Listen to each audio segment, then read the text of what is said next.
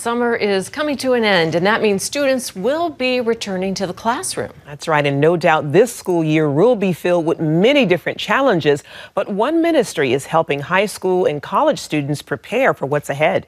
That's right, Charlene. Campus Renewal and Every Student Sent, a community-based platform, connects students to churches and ministries. That's right, and they're kicking off a back-to-school event called Mobilized for the Mission. And here to tell us more is Jeremy Story. He is president of Campus Renewal. Tell us a little bit about the work that you guys do with Every Student Sent and why it's important, especially right now.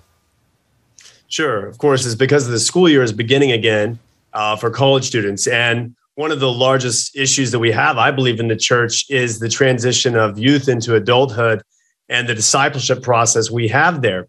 And what we find is that right now, students that are leaving high school out of our youth groups and whatnot across the country, Christian youth groups, Christian ministries, most surveys nationally, any of them, depending on what you look at, range between 50 to 70% of those students. Some will say as low as 40, but still it's pretty significant. 40 to 70% are walking away from their faith in college. And then other surveys are showing that those students are not coming back because culture does not bring them back anymore like we previously could count on. I don't think we probably should have ever counted on it, but it's exceedingly important as students transition to college. Those first few weeks and months of college really shape a significant part of their future.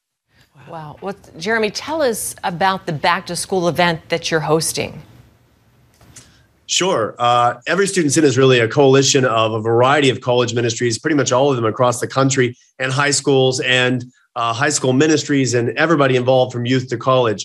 And so what it allows students to do is to be able to go online and be able to connect with ministries and churches and with each other. It's not just with ministries and churches. They'll be able to see each other on the same campus. So it provides them with community. They can also see discipleship material. And so what this event is just to raise awareness that there is a tool like this, and also to provide resources and encouragement to students who are headed off to college, either for the first time or maybe they're sophomores or juniors at this point. We also have content on that live broadcast that'll be coming and useful for parents or Christian high school administrators or just Christians who are high school administrators or even youth leaders. Jeremy, one of the things that you actually encourage students to do is to be the change by mobilizing their culture for missions and revival at their high school or college campus. Talk about that for a bit. Yeah, in essence, and it's a short interview, but in essence, the church is discipling for a world that no longer exists. And we must change how we disciple our young and our older, in the sense that we are discipling as if we are Jews sitting around in Jerusalem and everybody understands us and they know our culture and they understand the Bible or all the things. However, we really need to be discipling like we are the Jews in Babylon, the Jews who are in a foreign culture, the culture that does not understand some of their basic assumptions. And so what happens is oftentimes in the best case scenarios, we fill students full of Bible knowledge and full of good truth.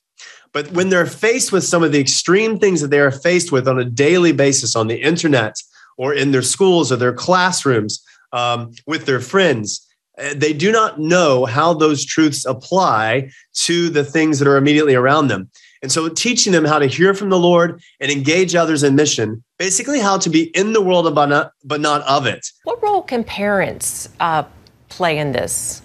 Do they have a role? Yeah, they play a huge role. In fact, even more so than I think their local church. Local church is very important. Local ministry is very important, but parents, absolutely integral.